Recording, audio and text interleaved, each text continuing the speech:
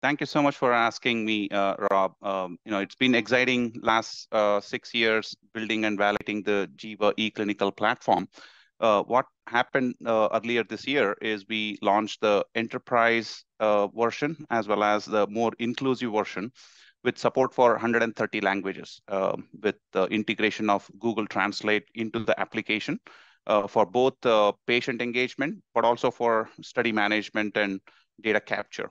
So essentially, we have evolved into a fully comprehensive, unified software platform that brings all the major features necessary to execute a clinical study under one login, from clinical data management, patient screening and enrollment, patient engagement and retention with a patient portal for omni-channel patient communication. As a rare dad, myself and a patient advocate, we have really focused on what does patient centricity truly mean in the context of clinical research, and built the kind of features that would really enhance and address a fundamental problem that has been plaguing the clinical trials industry, which is 90% of clinical trials happen in 5% of the countries in the world. 95% of the countries are not engaged in clinical research.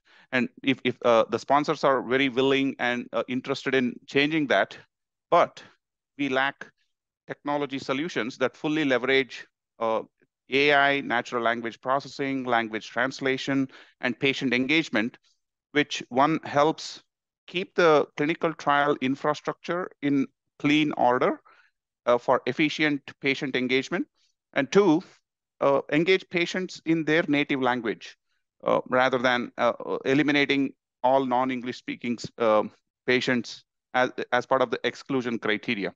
So I think that's been very exciting. We have validated this platform now with numerous clinical trials in oncology.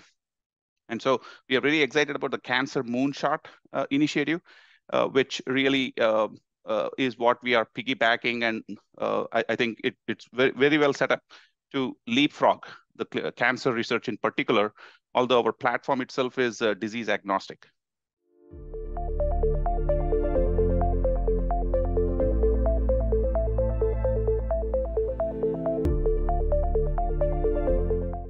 The Cancer Moonshot is a initiative by a dad of a child with cancer that passed away, right? Which is President Biden.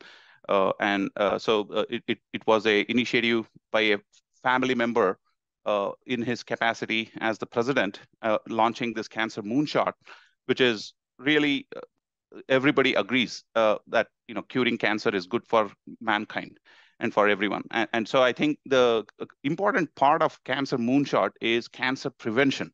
It's best if we nip the bud, nip the problem in its bud, and not let it really emerge into a full-blown disease and metastasize, which is when it's very hard to tackle.